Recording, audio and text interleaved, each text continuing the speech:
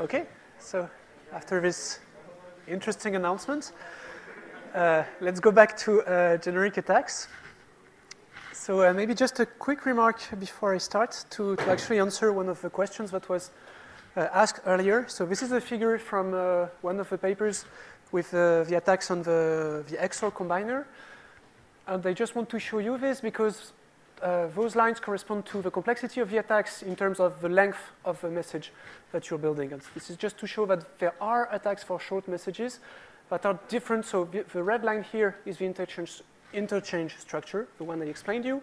And those green lines are different attacks that also works with short messages. It was just to say that there are also other techniques. But you'll have to read the papers to go through the details, and I don't actually remember right now. So let's just move on. So I will now talk about MAC algorithms. So the first part was with hash functions. Now we're moving to MACs. So just as a reminder, this is the same picture as in the introduction. So we're looking at iterative MAC algorithms. So you have some initial state that depend on the key, some state update function depending on the key, and some finalization function also depending on the key. And the size of the state will be L, the size of the output is N, and let's say the key is k bits long. But in most of what I'm going to say, you can assume that all those values are equal. I will not go too much through the differences between them. So the first important thing is that there is a generic attack that works against all iterated deterministic MACs, no matter how they're built.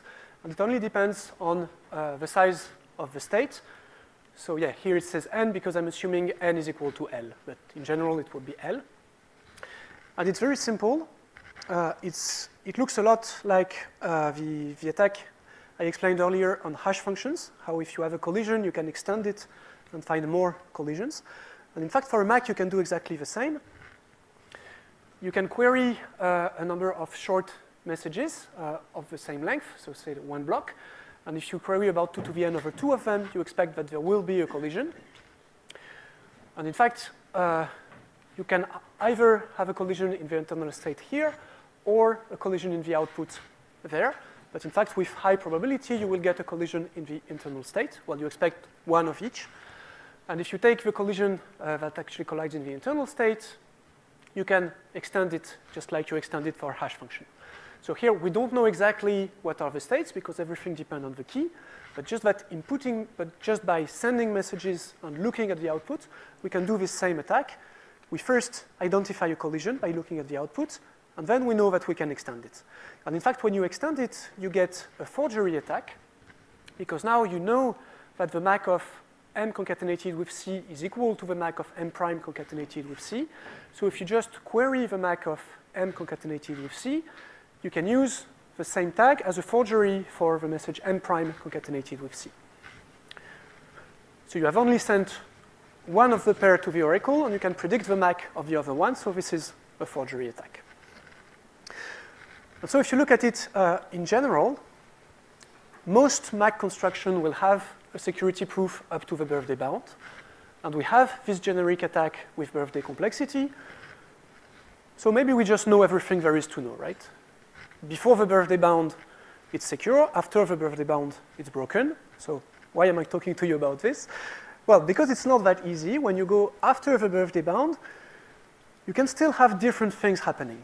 Just like I've shown on hash functions, between 2 to the n over 2 and 2 to the n, there's still a variety of things that can happen, various security notions that can be broken or not. And it will be the same for MAC algorithms. So let me give you a few examples. So I will start with PMAC. So this is actually not a MAC based on hash function, but I think it's an interesting example to see how those attacks on MAC algorithms can work. So PMAC looks like this. It's a MAC that's designed to be parallelizable, and it's based on a block cipher. So you have a block cipher E. You use some secret value L. So L is computed as the encryption of 0 under your master key. And then what you do is you mask your inputs with multiples of L, and you compute your encryption in parallel, you XOR everything, and you encrypt again. Okay, so it's a very nice construction. You have a security proof up to the birthday bound. And there is something slightly different. Depending on if your last block is full or not, you're going to do two slightly different constructions. So if the last block is full, you XOR it with L over 2.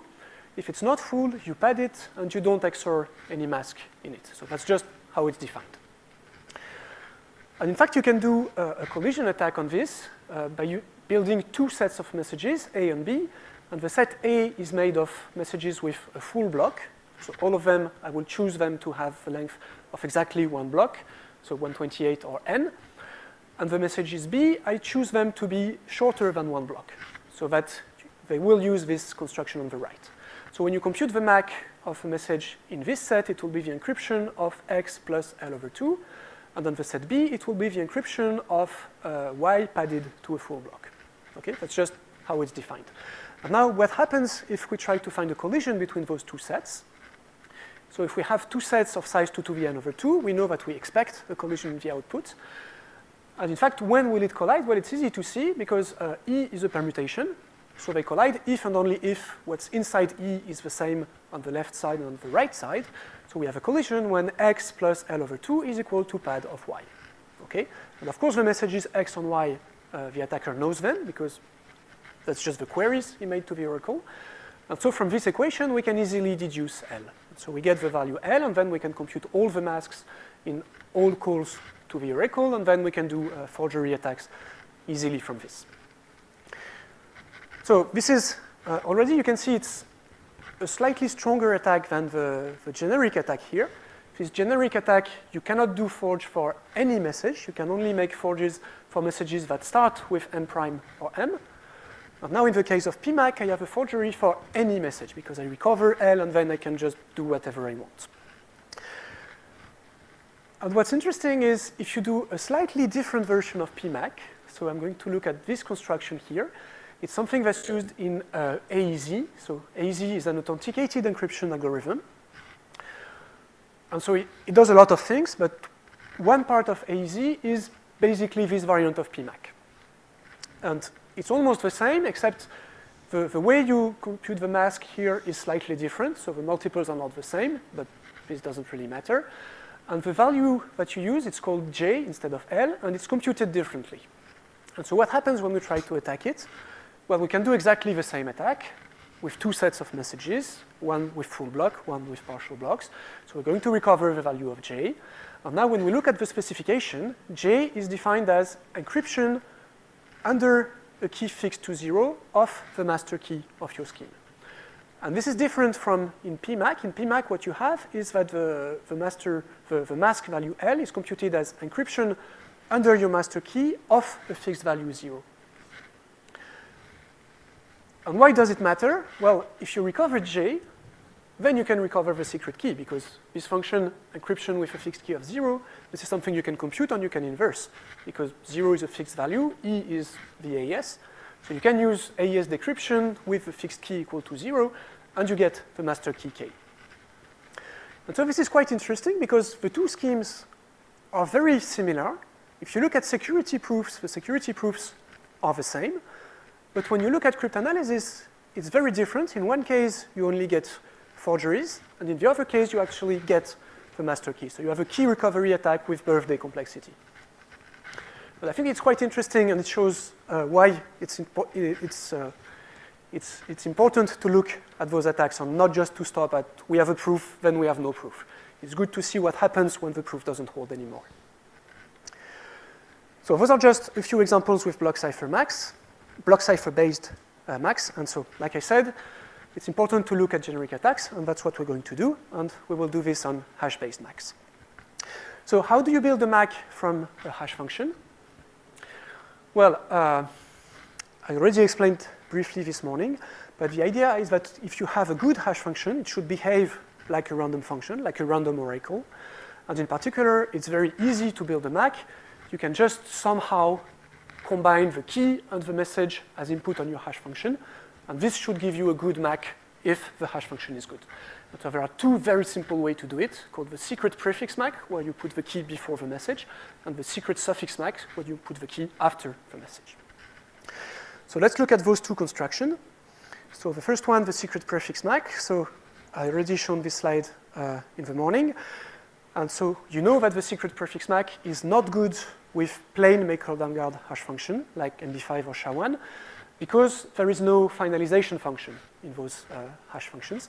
And this means that if you know the MAC of a message M, so it means you did this computation here, you start from the IV, you hash the key, you hash your message M, then you have the final block with the length that was hashed so far, and then this output is just what's given out as the MAC.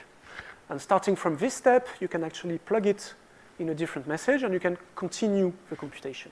And you can put another block P, and you can put a finalization block with the length of what comes before. And then what happens is you can compute the hash of the key M, the block 2, and P. And this is actually the MAC of the message M to P. And you have computed this without knowing the key. Just by knowing the MAC of one message, you can deduce the MAC of another message without using the key. And so this is a problem with MD5 or SHA-1, and it's been fixed in more recent hash functions by just doing something different at the end. But so because of this construction, the secret prefix MAC is not really used in practice because it was having a problem with old hash functions. So the other construction is to put the key at the end. So this is another very natural construction. There is also a small issue with this. If you put your key at the end, you can do an offline attack against it. If you can compute a collision offline, so the attacker just takes the description of a function, say SHA-512, he runs a collision search algorithm for SHA-512, so using polar draw, using the parallel collision search. This is something he can do efficiently, well, somewhat efficiently, because of course if the size is big enough, this is not practical. But the important thing is that this is offline, and when the attacker has a collision, M1, M2, such that H of M1 equal H of M2, he can use this collision to make forgeries, because when you query the MAC of F1 and the MAC of F2, they will be the same, because the hash function is iterative. So if you are colliding after the two messages M1 and M2, if you put a key extra at the end, well, you don't know the key, but you know that both computations will collide. And the fact that it's offline is important because doing, say, 2 to the 64 operations offline, that's like borderline possible. But doing 2 to the 64 queries to an online oracle, that's of course much harder. So there is a big difference between the two. And because of this, this construction is not really used, because we don't like the idea that the attacker can do this work offline instead of online. And in fact, this is also a real problem in practice if you use a bad hash function like MD5. For MD5, it's very easy to compute collisions. And if you have a collision in MD5, then you can use it to find forgeries for this MAC. And even for SHA-1, collisions are practical. It's hard to find it, but we know some collisions. So you can also break this construction for SHA-1. If you have some kind of key at the beginning, this whole line of work falls down because all the collision attacks on a hash function, I mean the shortcut attacks, they really use the fact that you know everything that's happening in the function, that there is no key in a hash function.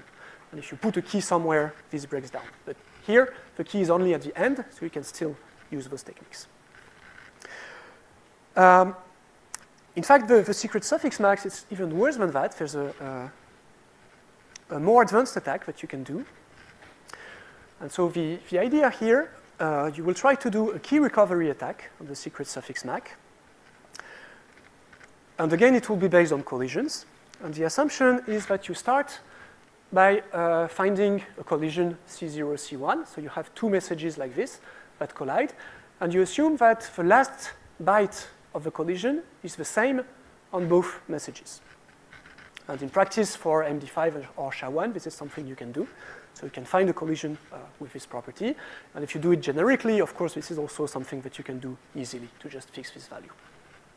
And now what happens is if you send the green part of those messages to the oracle, so you remove the last byte of your collision, and you send the green part to the oracle, and what's happening when the oracle is computing the MAC of those messages is that you have the green message coming in, and then the key comes afterwards, right? Because the construction is just taking the message, put the key afterwards, and take the hash of this.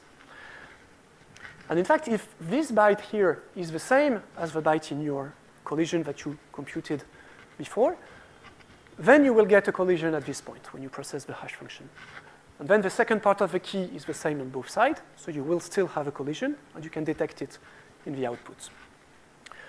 But if the first byte here of the key is not the same one as the byte in your collision, then most likely you do not get a collision, because now those two blocks, they're not the same as in your collision example. And so what happens here is that you can test a guess for one byte of the key with a complexity of just 2 queries. So you have to do 2 to the n over 2 work offline to find this collision. But then you just do 2 queries, and you can test the value of the key. And then, so you will do this for each possible guess of a key, and then you can move, find collisions that are slightly shorter, and then you can guess the bytes one by one. And what's important here is that you play with the fact that the limits between the blocks is not fixed, and depending on the length of your message, the key can be split between 2 blocks. And you can have just a small part of the key that goes in a block together with a message, and this allows you to test values of the guess.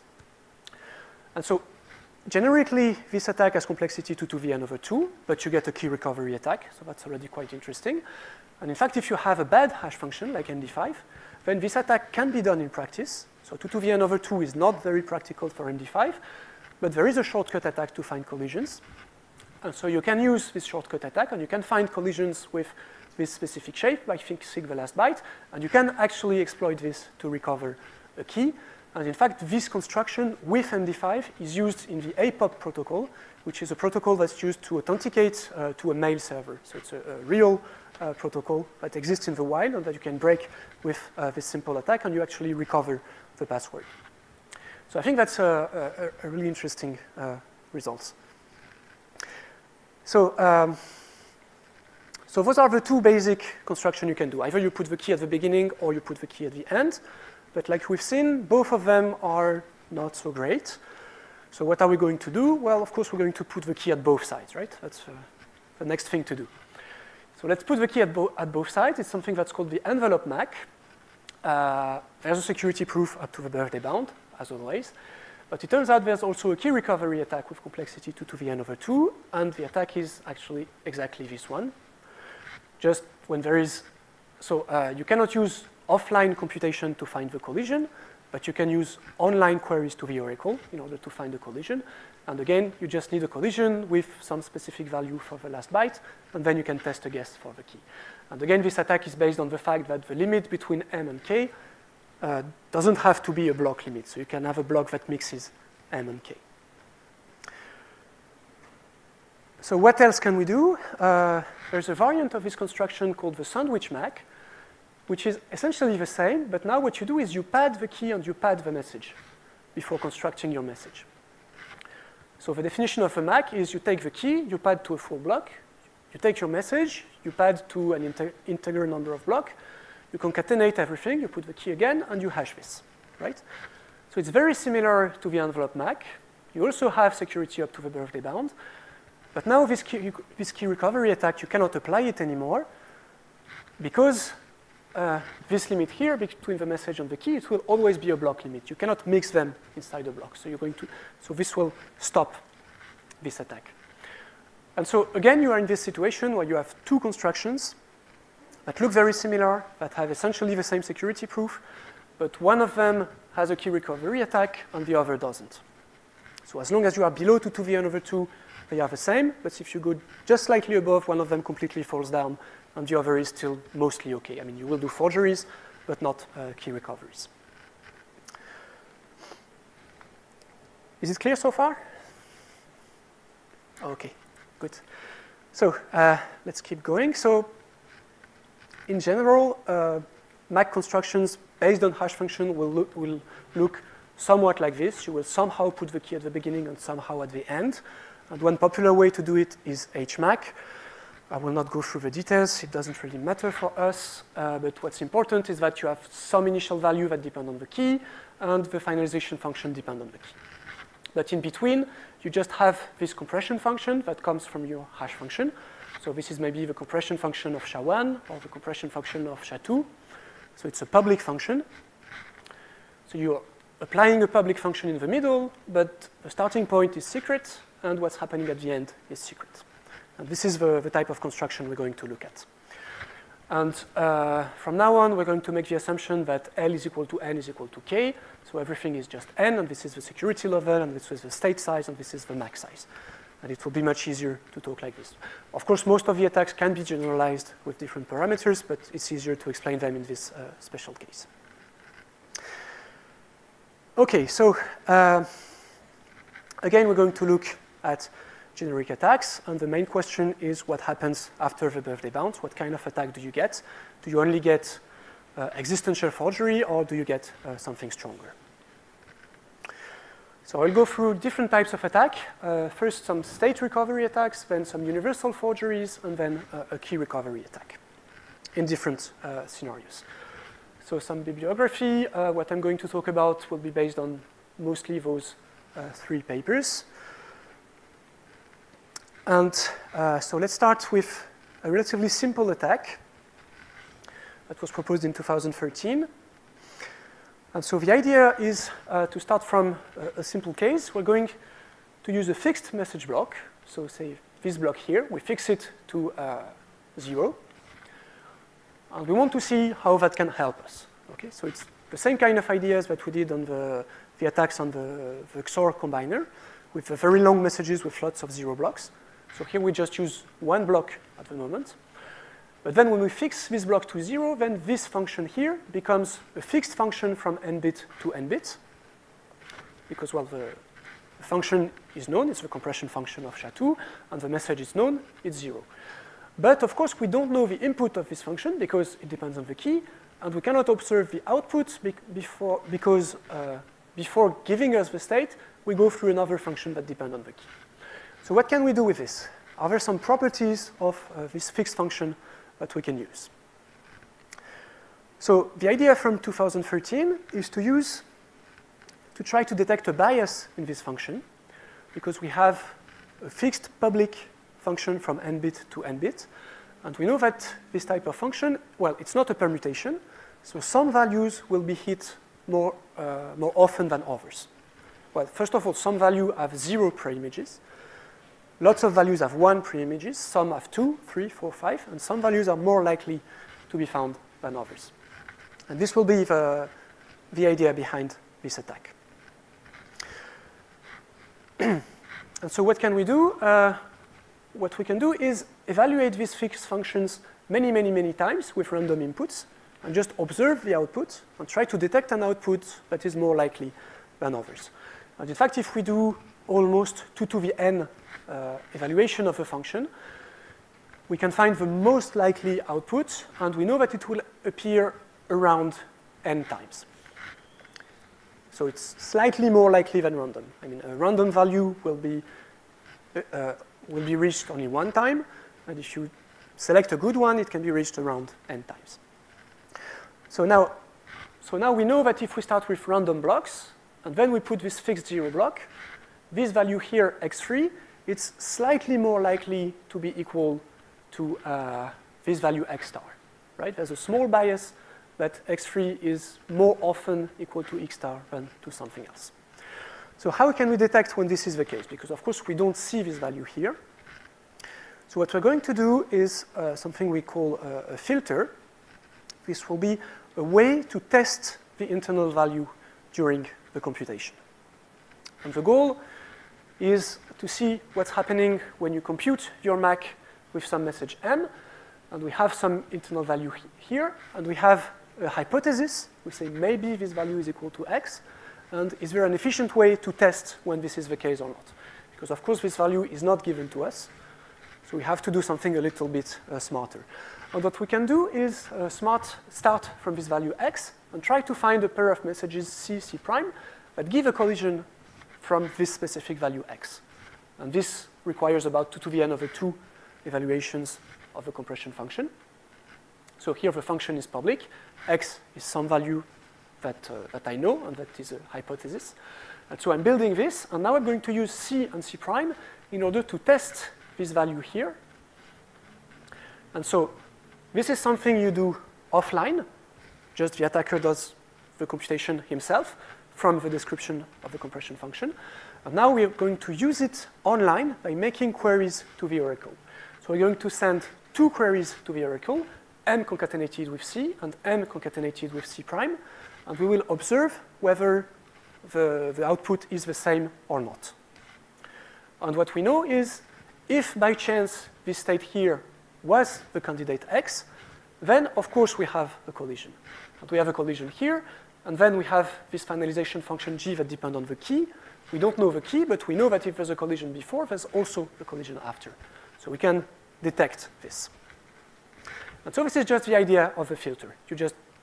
First you find a collision offline, and then online you make those two specific queries, and this will tell you whether the state here was equal to X or not. And then we can use this for an attack on this type of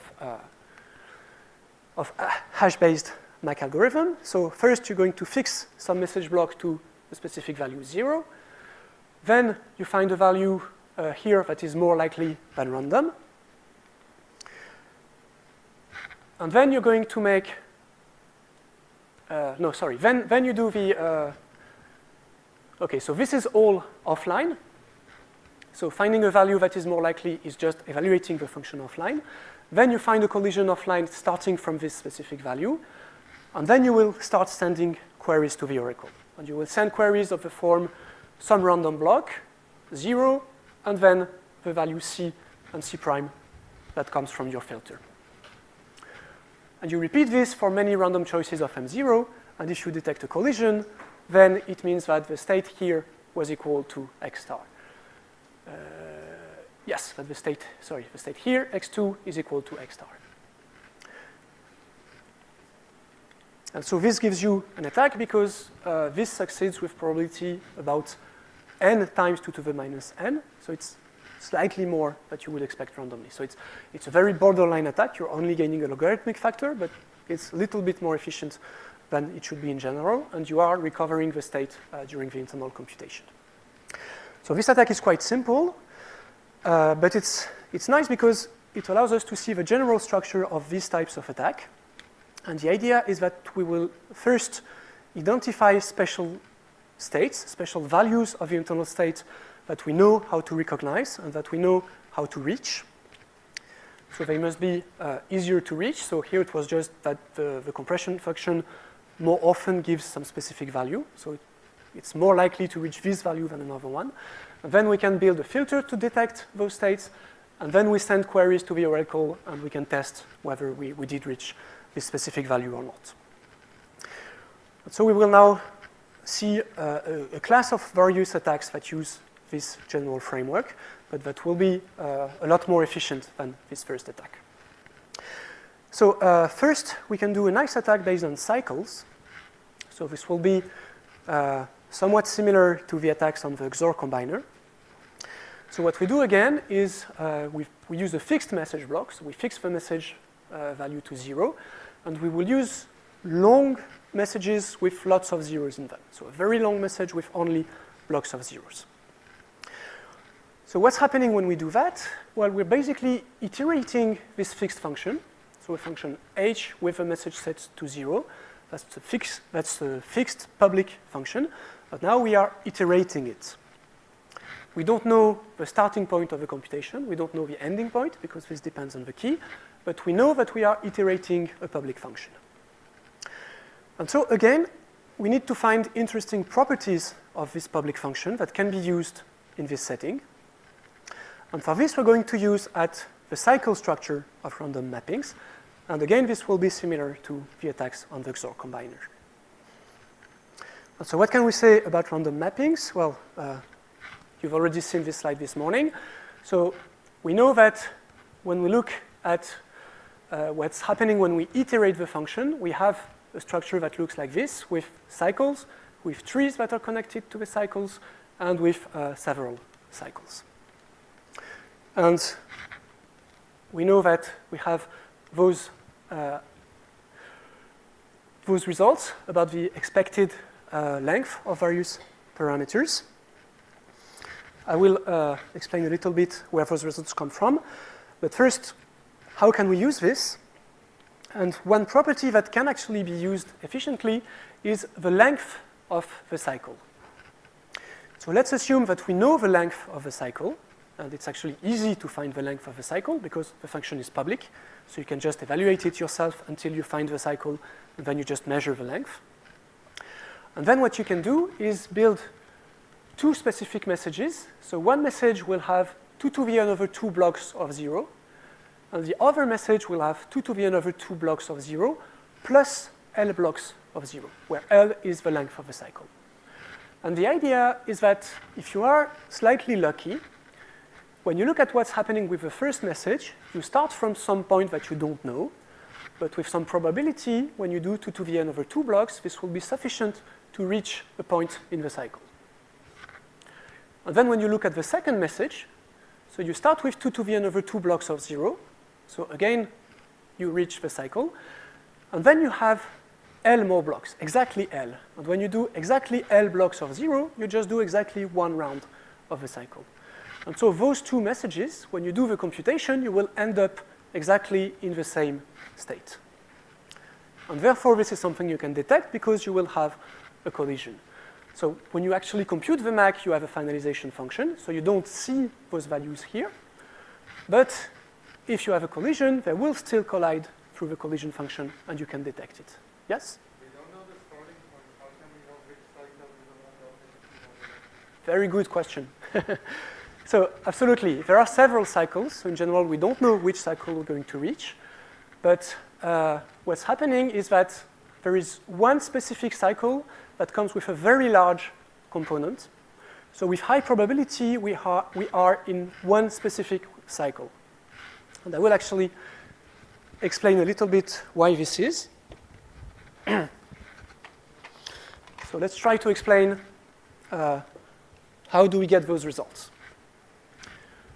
So there are several interesting results here. So when you look at a random mapping like this, in general, you expect that the number of components is logarithmic in the size of the domain. The number of cyclic nodes is about square root of n, and they are in different cycles.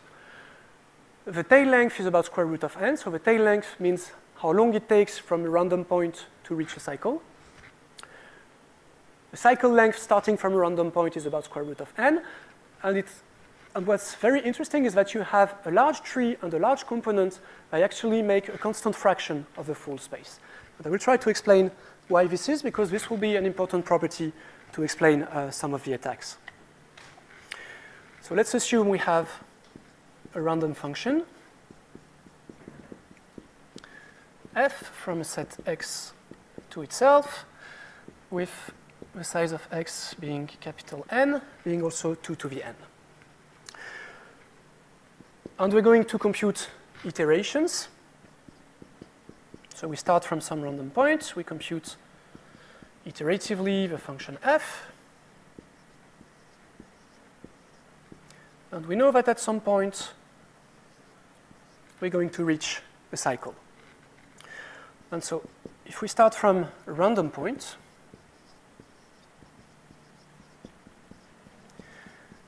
we can try to estimate the expectation of how long it takes to reach a cycle. And in fact, it just comes from the birthday paradox. If you iterate this about square root of n times, you know that you will get a collision. So just some notations first. Okay, here it is. So I'm going to denote this part here as the tail length lambda. This here is the cycle length mu. And then you have the row length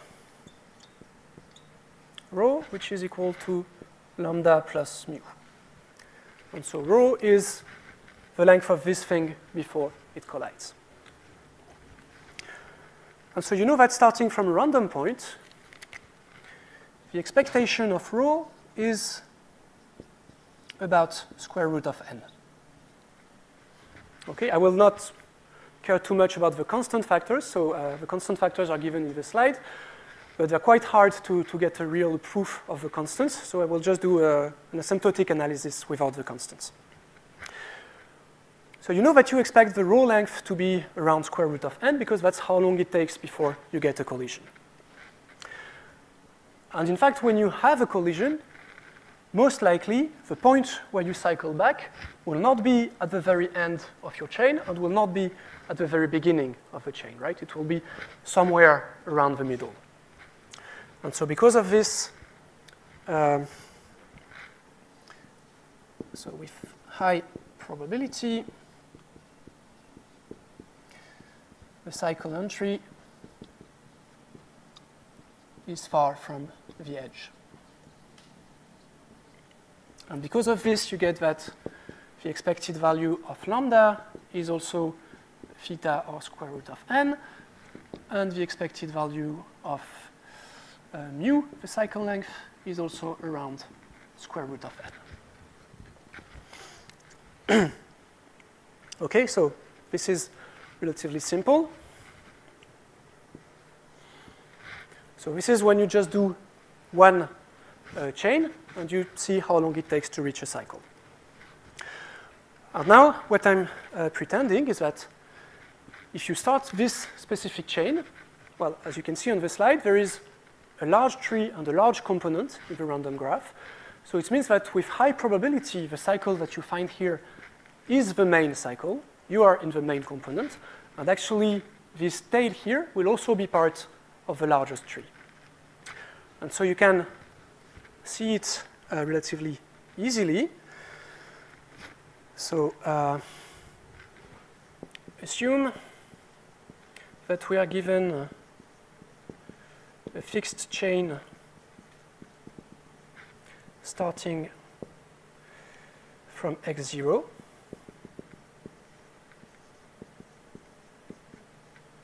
So this here is x0. But now we're going to build a second chain, and we're going to see that in many cases we will reach the same cycle. So assume given a fixed chain and start a second chain.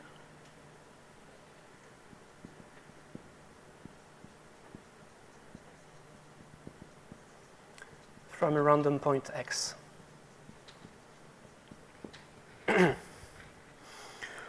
And what happens, so let's do the new chain in blue. So you're starting a new chain here from some new point. So you're starting to, so you're iterating this, iterating. And in fact, two different things can happen. Either this new chain can cycle on itself, and this will happen after roughly square root of n iterations, right? Or this new chain can somehow connect to the previous one. And in fact, this also happens after roughly square root of n steps, because here you have square root of n different points, and as long as one of the new points is the same as the old one, you will reach the previous chain. And so in fact, you have about the same probability of finding a new cycle or finding the old cycle. And so this shows that with constant probability, you are in the same cycle as the first one, and so you will have a giant cycle as claimed here. So with constant probability,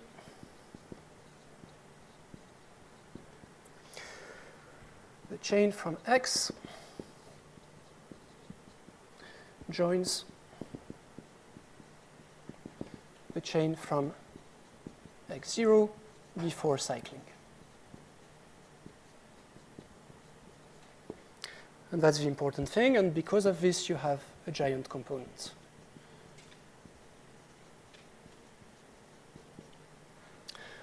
And in fact, it's also stronger than that. With constant probability, you reach this chain, but also with constant probability, you reach it before the cycle. You reach the tail part of this chain, because the tail part has about square root of n nodes. So about half in the tail and half in the cycle. So the probability is a bit slower, but it's still a constant probability to reach the tail part, and this is why you have a giant tree. So with constant probability, you join the old chain before cycling, and with constant probability also, you're going to join the tail of a chain from x0. And because of this, you have a giant tree.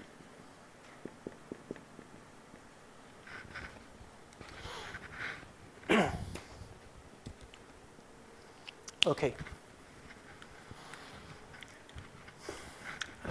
Where did I put the clicker thing? Here. Okay, so this analysis is relatively simple. It doesn't give you the exact constants, but it shows you that you do have a large tree of size, a constant fraction of the space, and you do have a large component of size, a constant fraction of the space. And this is why you can compute offline the length of one cycle, and with high probability, when you do your online queries, you will go to the same cycle. Yeah? But that's also funny, right? Because that means if we do like polar draw to find the collision, with a constant probability, you will get like the same hash for the collision. Absolutely, yes, yes. When you do polar draw, you always get the same collision. Yeah. Very strange. Yeah, it's quite surprising, and this will actually be used in the next attack I'm going to show. So it's a very good remark.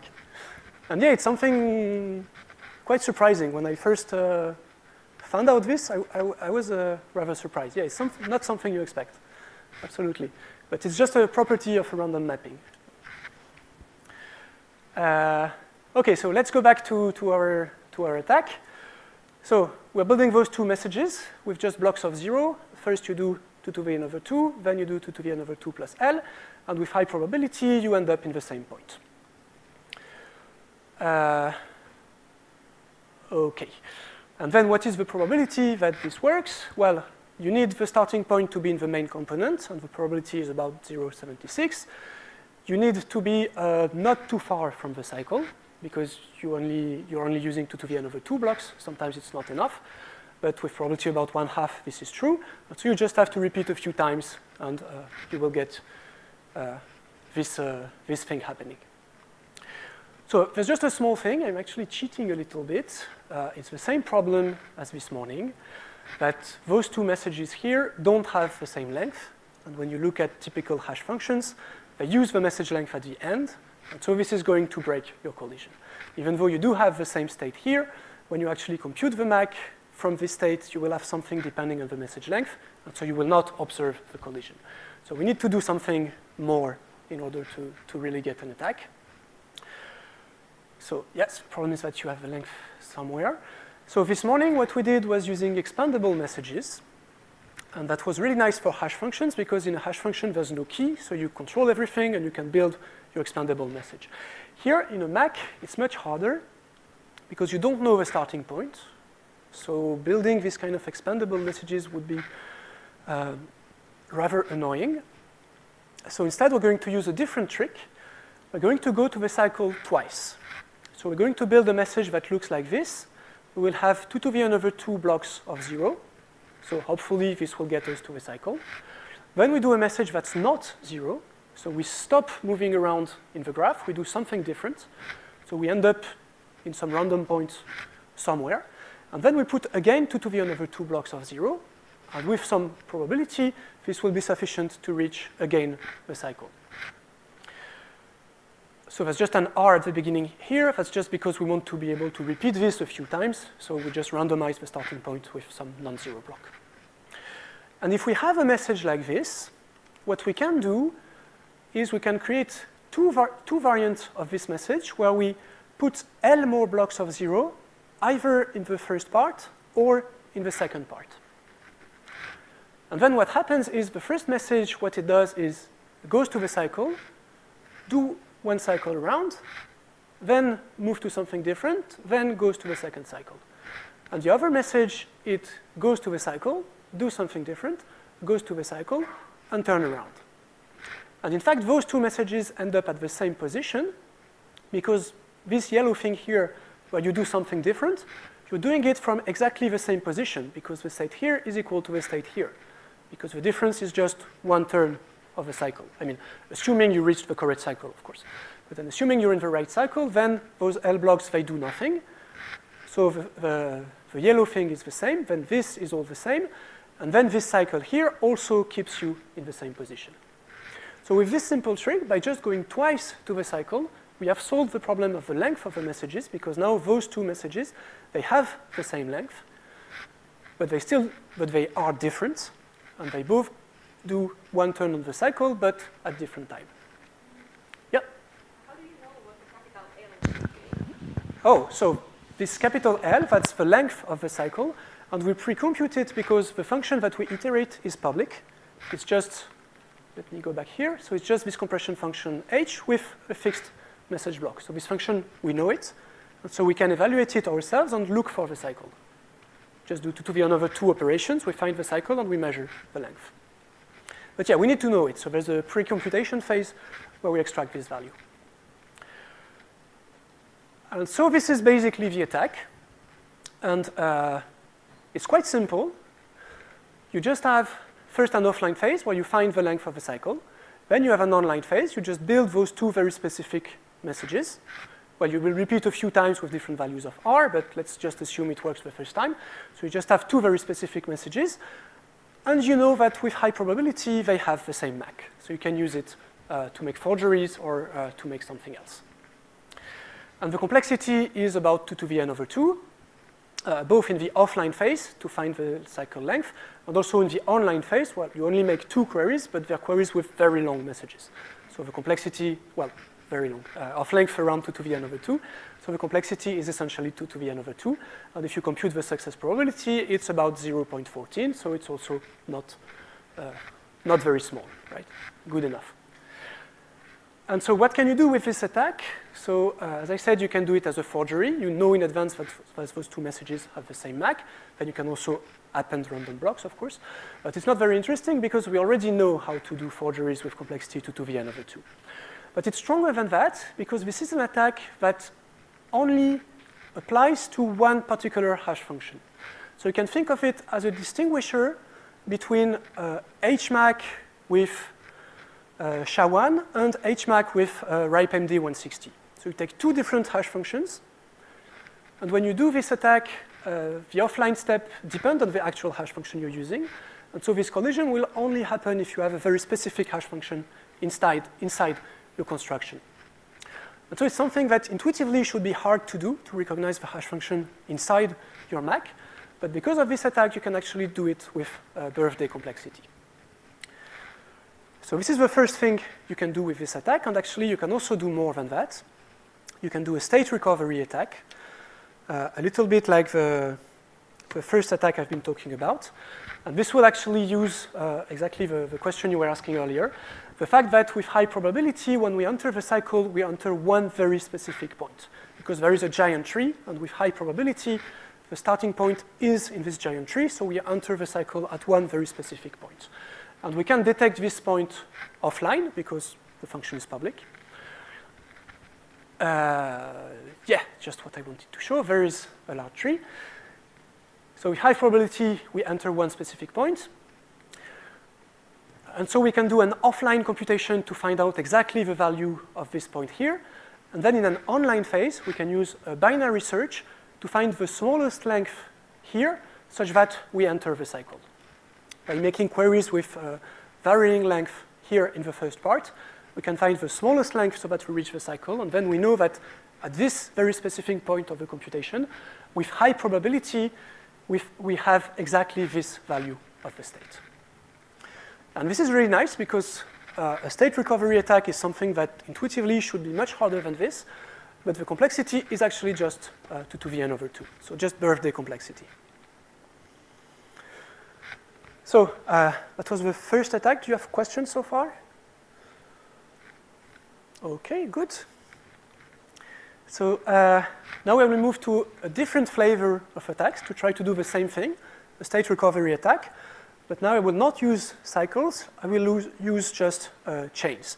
So this will be a bit similar to what we did this morning with the XOR combiners. We had two flavors of attack, one using cycles and another without cycles. So why do we care about attacks without cycles? One motivation is that this attack I've just explained uses very long messages with about 2 to the n over 2 blocks. And in fact, some hash functions, if you read the specification, they don't allow you to have such very long messages. So those attacks are technically not valid. So that's one motivation. And the second motivation is that those attacks are not applicable to high-far hash functions. So if your compression function is different at each step, then you cannot use cycles because, of course, you're not iterating a single fixed function. So there is no cycle. So this old approach just doesn't work at all.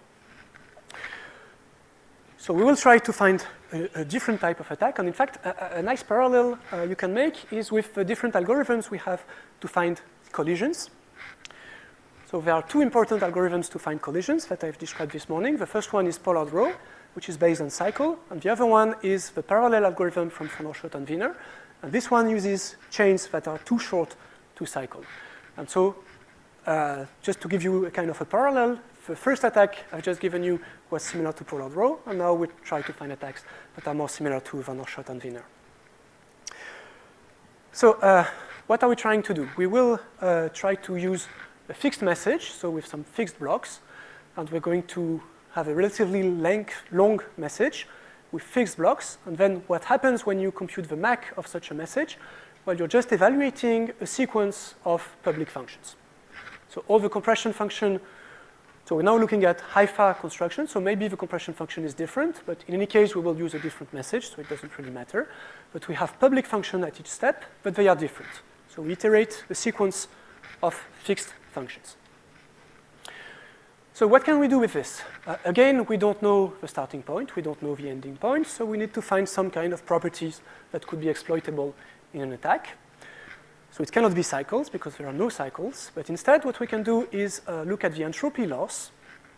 The idea being that when you apply a fixed function from n bit to n bit, you know that the image set is about, is it 63% of the size, or well, something like this. 1 minus 1 over e, I guess, or something like that. But anyway, you shrink your space because some values don't have any preimage.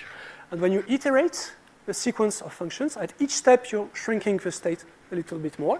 And so you have a smaller and smaller set of values that can be reached when you go very deep with very long chains of function. And this is what we're going to use.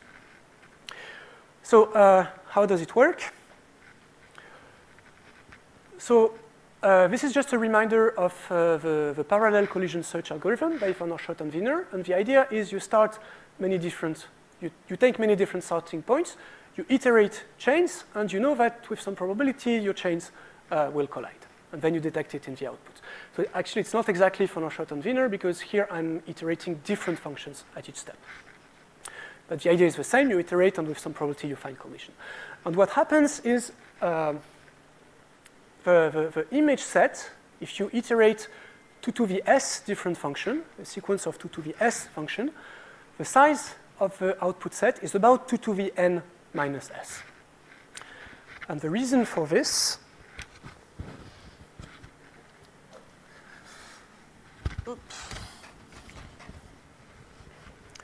so it's basically the pictures that's here. So you're doing iteration, so it's not the same function anymore. So you have f0, f1, f2, and so on. But you're going to do many different chains. The length of a chain is 2 to the s. And what I claim is that when you do 2 to the n minus s different chains, so you're going to have 2 to the n minus s ending points. And so when you do this, you don't expect too many collisions because the total number of points that you have here is about 2 to the n. But when you do one more, then there's a high probability that it will collide with one of them. And so the sweet spot is around 2 to the n minus s. And this is why the size of the image set is about 2 to the n minus s. So this is just a way to measure this entropy loss, to know how far we have to go. So now what can we do with this? So the basic idea is that we're going to do something online. We're going to do some queries to the oracle with the fixed message n. So we know, well, we want to randomize the starting point and then have a fixed sequence of blocks. And then we know that the ending points will be in this set here of size 2 to the n minus s.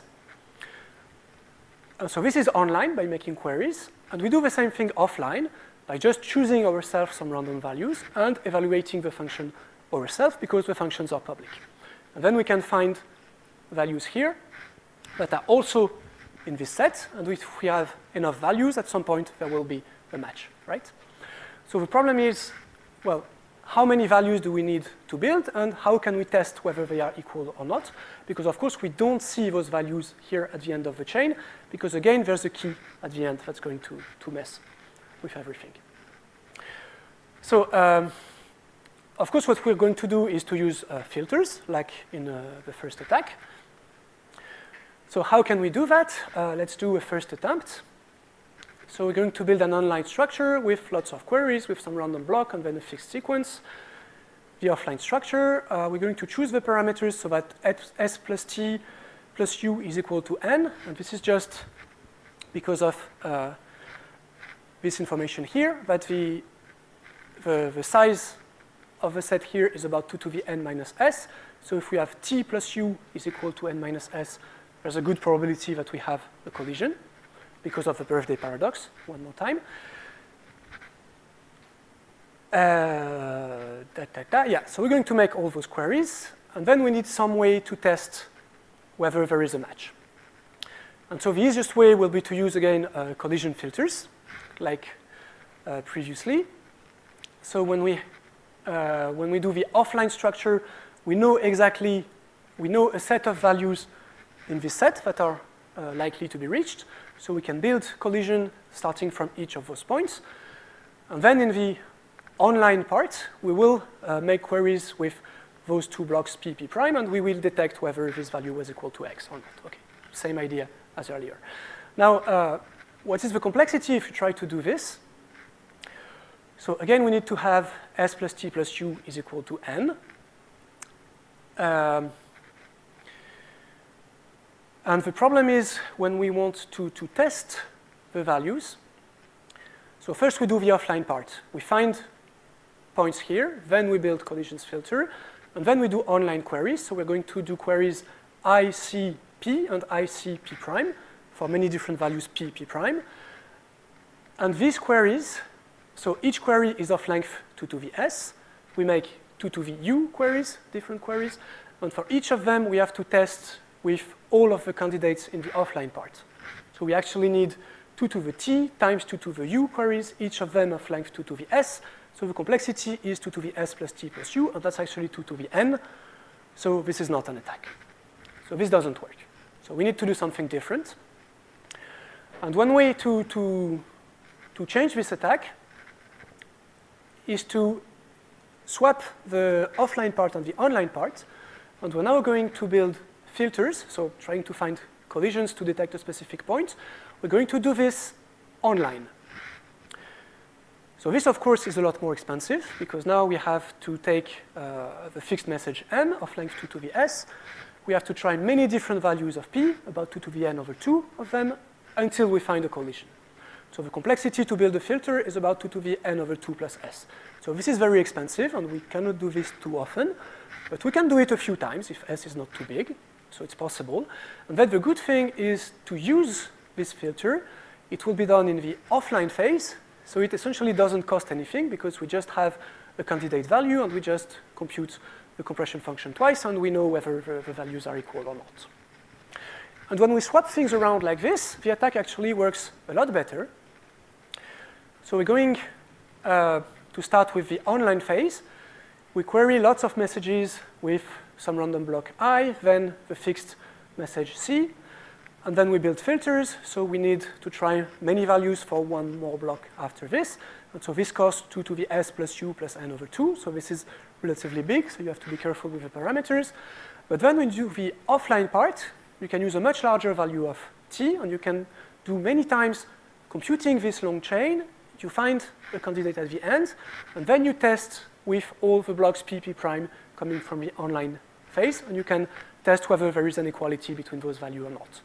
And the complexity will be 2 to the t plus s to compute all those chains, and then t plus u to try all the tests for matching a value here and a value there. And when you try to balance the parameters, you find out that if you choose u equal to s, you get something that works, and you have an attack with complexity 2 to the n minus s, as long as s is smaller than n over 6. And so this means the optimal parameters is with, of course, s is n over 6, and so you have complexity 2 to the 5n over 6. So it's, of course, not as efficient as the simple attack based on cycles, but the good thing is this works for the Haifa construction, and we are using much shorter messages because the length of the message is 2 to the s, so that's about 2 to the n over 6. So we now have a variant with short messages that works for Haifa. We can actually improve it. I guess I will not go through too much details. At what time am I supposed to stop? You have, I think, 5 minutes more, 30. Sorry? 30 minutes more. 30 minutes more. 30 minutes, okay, thank you. Okay, so maybe I can explain just a little bit. So we're going to use this diamond structure that I briefly explained yesterday. Sorry, not yesterday, this morning. And the way these structures work is that you start from a set of candidate value and you try to find messages that make them collide 2 by 2. And so you're basically reducing the size of your set, and then with several layers, you end up with a single point. And the complexity to do this is not so high because what you do is you start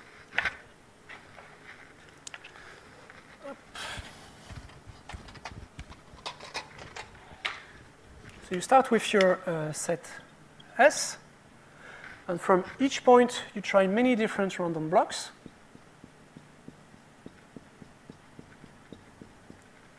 So this is S. And then you see if there are collisions between all those values here.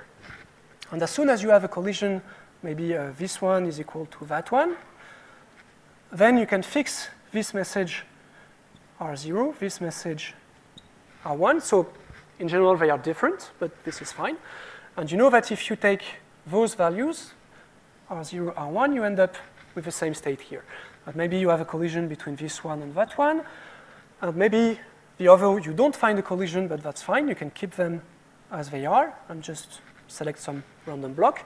And here you have reduced the size. Initially, I had 1, 2, 3, 4, 5, 6 values, and now it's been reduced to 4. And so what is the complexity of doing this? Sorry, I'm missing the slides. Okay, n is not a very good choice of notation. So I will say I'm starting from s values here. And then for each of those values, you're going to try 2 to the n over 2 divided by square root of s different blocks r. And then with high probability, well, you get on average about s collisions when you do this, because the number of collision, you have to count the number of pairs that you can build from this, and the number of pairs is about s. So we have s points here. Each one has 2 to the n over 2 over square root of s different blocks going out of it, and you're going to square this. So this is the number of pairs times 2 to the minus n, because each pair collide with probability 2 to the minus n. And so this number of collision is about s. So this means you start from s value, you have about s collisions. So most of the points will be involved in a collision, and so you can reduce the size significantly. So I will not go through the details. Sometimes you have one value in 2 different collisions, so you just drop one of them. But as long as you can reduce the size by a constant factor, you know that after a logarithmic number of steps, you will end up with a single value. And so that's what we do here. And the total complexity is this here. So why is it helpful to do this? Because we can now build our filters more efficiently, because in this attack here, the expensive part was to build all those filters here, because what I explained first is that you choose a random value I, you fix your C, and then you have to try many values here until you find a collision, because that's how you will detect, you will have a filter for this fixed value here. And now we're going to build all the filters simultaneously instead of building the filters one by one for each candidate. And to do this, we use this diamond structure, because now we're going, to do something like this. We make all our queries like this, and then we try random blocks until we have collisions between them. So we will have this type of collisions happening, and we do this by making queries to the oracle. So it's not an offline process, it's an online process, but we can still do it because the only thing we need in order to build this structure is to detect collisions. And collisions, we can detect them even though we don't know what's happening at the end. So you can build this structure, and then you can build a filter only for the root of this tree, and then you have something a lot more efficient. And in fact, the cost of building the filters is now 2 to the s plus u over 2 plus n over 2, and earlier it was s plus u plus n over 2.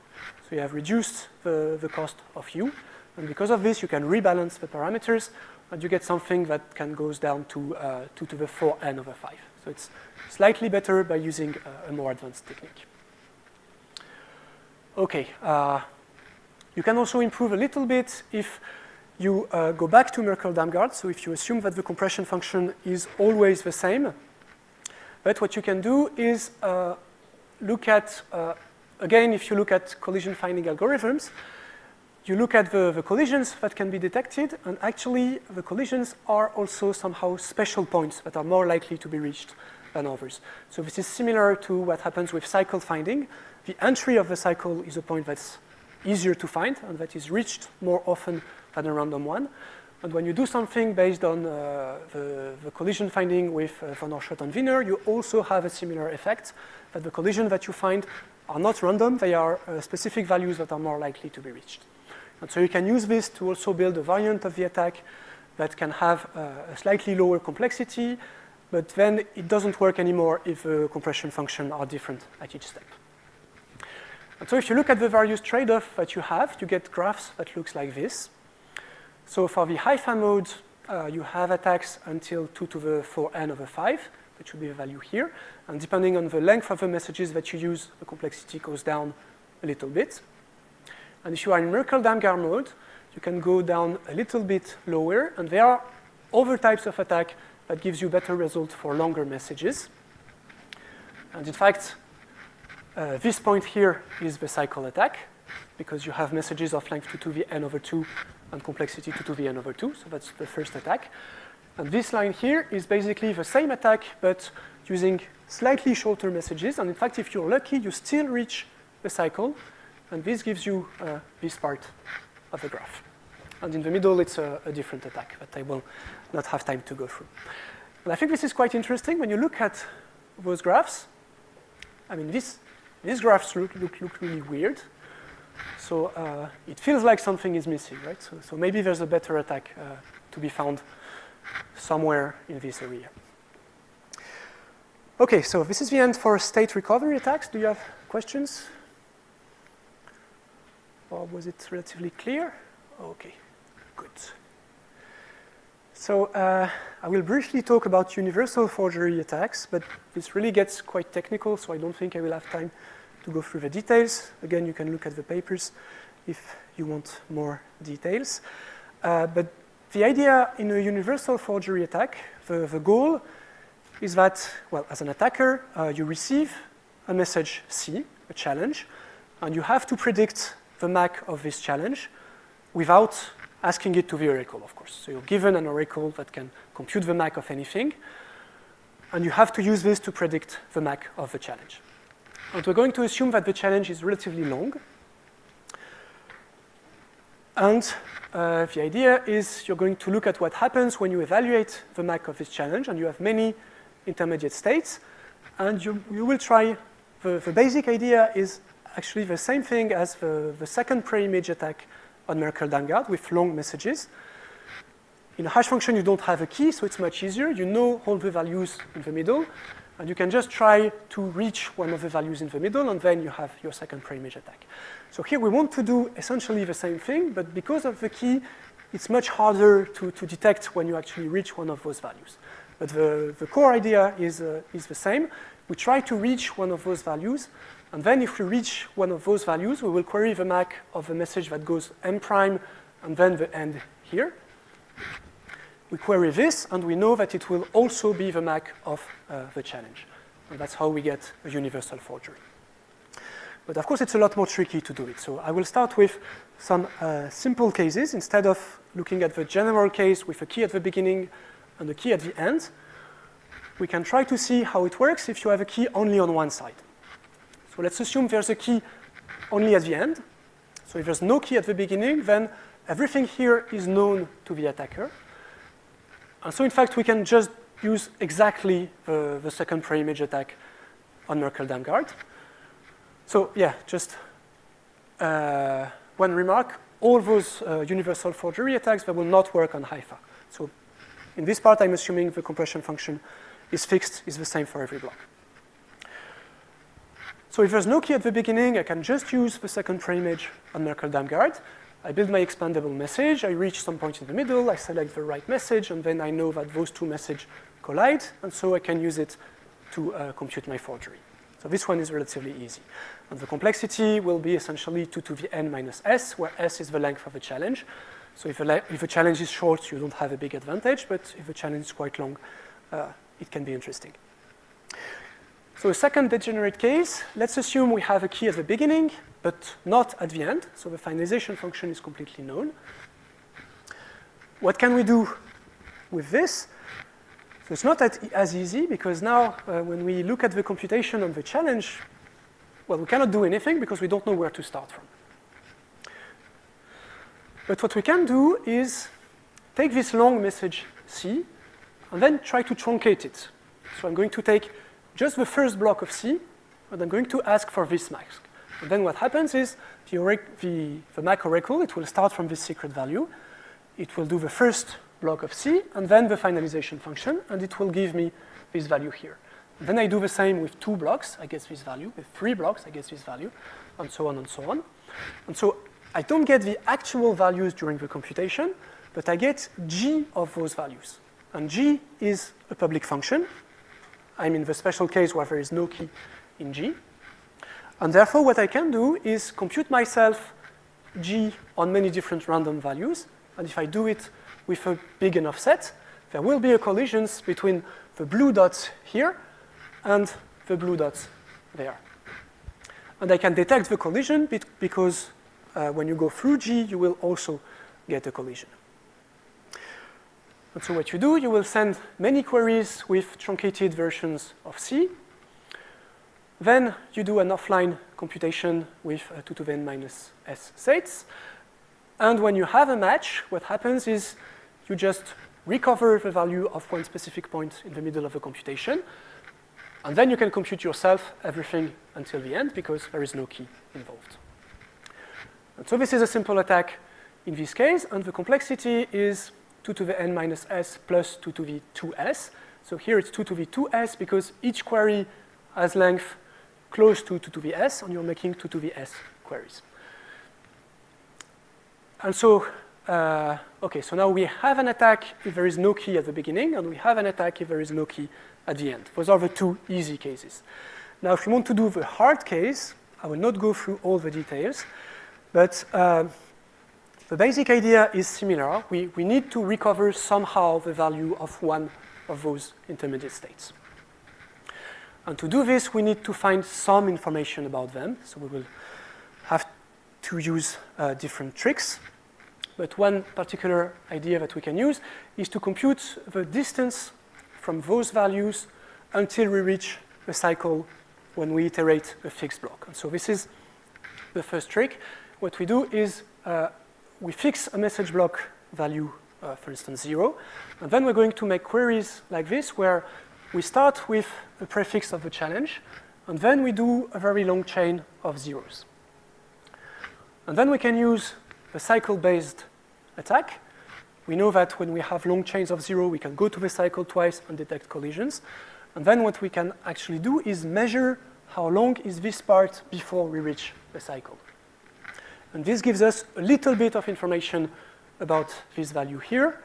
And then we can do some offline computation that will also measure the distance of many different points, and then we can try to match them. So I will not go through more details, but it's possible, and with some parameters, it will work. Just going to skip this, and you can also do a version without cycles by just using long chains. Again, similar to the two types of attack we have in each case.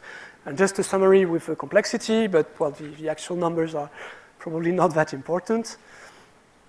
But if you can use long queries, there is an attack with complexity 2 to the 3n over 4.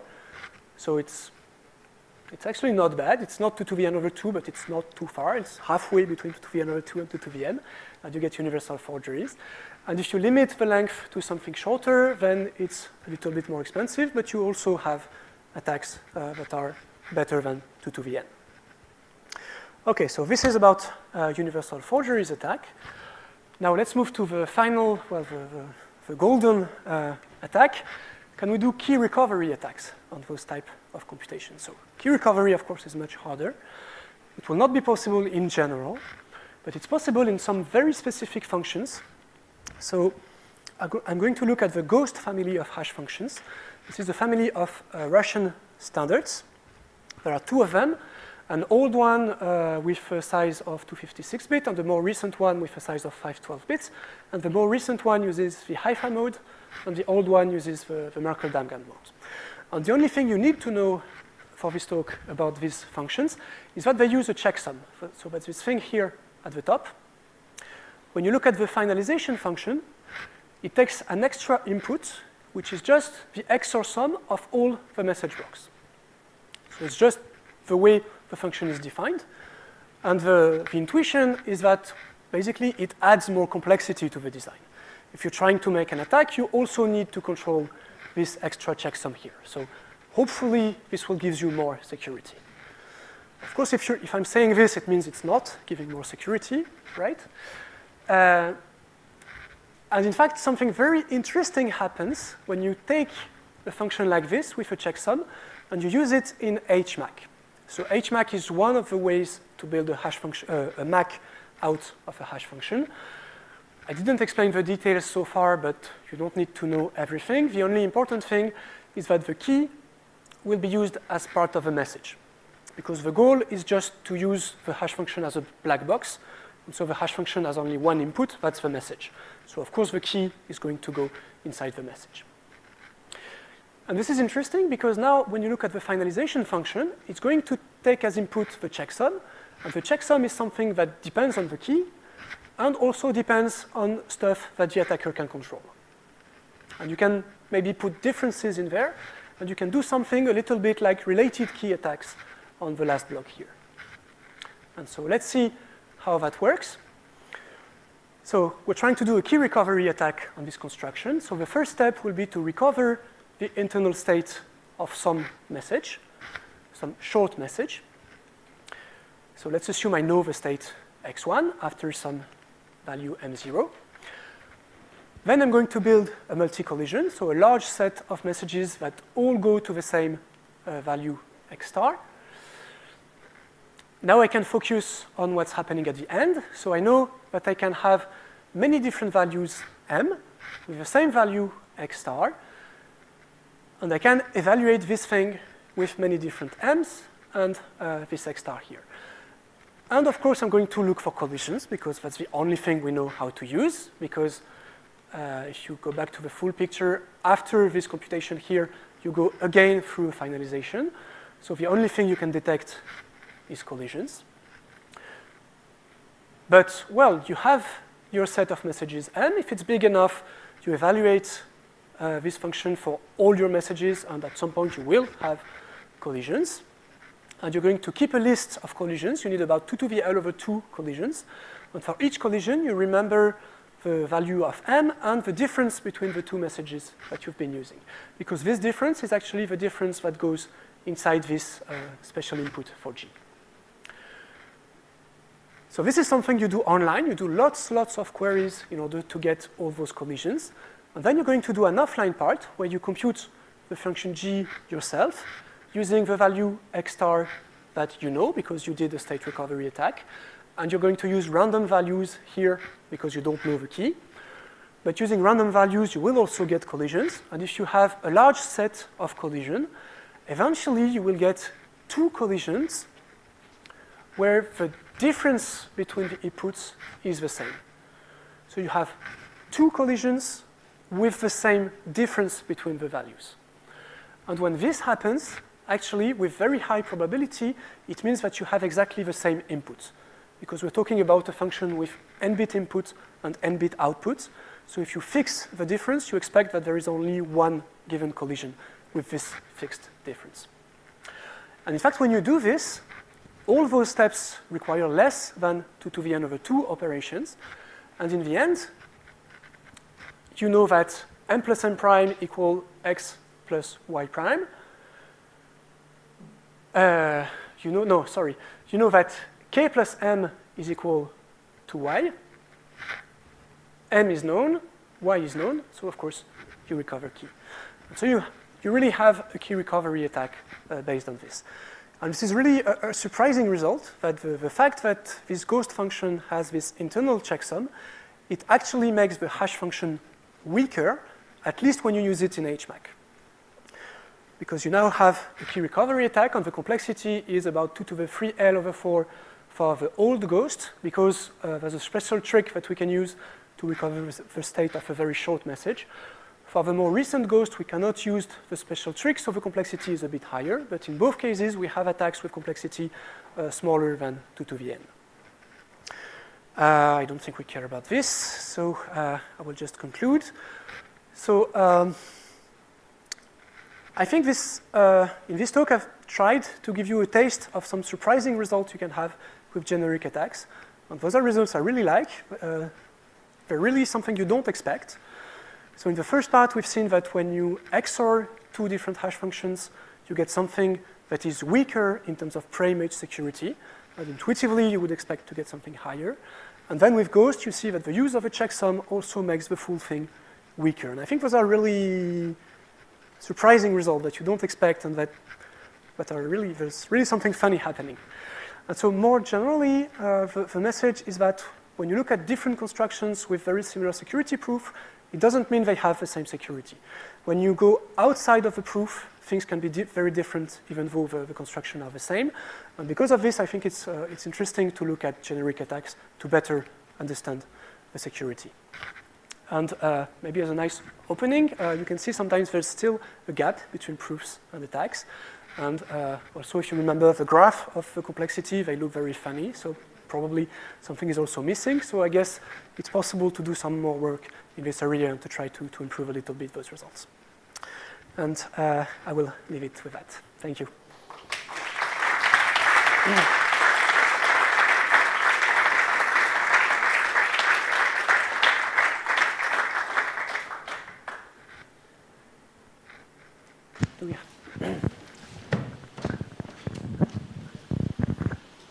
Yeah, thanks for the lecture. I have a couple of questions. So one on a bit lower level.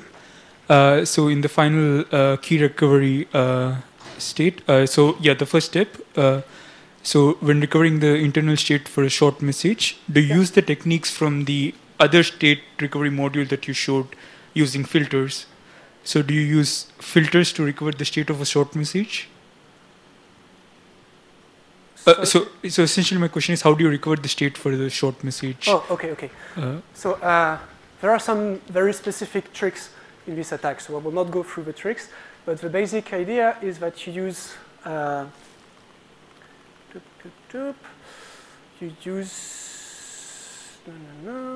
use attacks so you don't use the attacks, so you need this is universal forgery, that's not what we're talking about. So we're talking about state recovery. So, so depending on the function, one of them is Merkle-Damgard, the other is Haifa. But in both cases, you can see that if you want short messages, it's still possible to find an attack with complexity below 2 to the n. As long as you have messages of length somewhat exponential in n, even if you want only 2 to the n over 50, you will still be below 2 to the n. So you just have to find the right trade-off. But generically, you can do it. And in fact, in the old Ghost, there's a special trick that you can use. When you get the state of one message, you can get the state of another message that is shorter. But that's a bit outside what I explained today. Does that answer your question? Yeah, so basically I was trying to understand the applicability of the state recovery here, because for universal forgery, you didn't, if I'm not wrong, you didn't use state recovery techniques, but mostly collisions. Because in this model state recovery, it felt like you're trying to find the internal states for special messages which have a bunch of zeros in it. So I was trying to find how does it help us in, I don't know, trying to attack something, coming up with a more devastating attack. But it seems that you use this to recover key in... So in the key recovery attack, it's really because of the checksum that we can do anything. It's really because there is this checksum that will become key dependent. And so once we recover states, we know everything that's happening except for the key, and then we can use special attacks based on the key. In the case of universal forgery, it's really a different set of techniques that we have to use. Exactly, yeah. Because for universal forgery, you're given like a target arbitrary message and you're supposed to forge it. Exactly. But in state recovery, you compute the internal state for specific structured messages. Exactly, we choose the message that we send. Yeah, absolutely. And my final question is, in your conclusion slide, when you come up with there's like a mismatch between proofs and attacks. Yeah. So, but isn't the reason is because those proofs, you really capture a specific security property. For example, I don't know, for Max, you have CMS security or so, but do not comment upon universal forgeries or key recovery, right? Yeah, absolutely. Absolutely. It depends at what notion you're looking. If you're looking just as existential forgery, then there is no gap between the proof and the attack. And for some other notions, there is a gap because we don't have a better proof when we move to a harder notion. Yeah, absolutely. Yeah, thanks.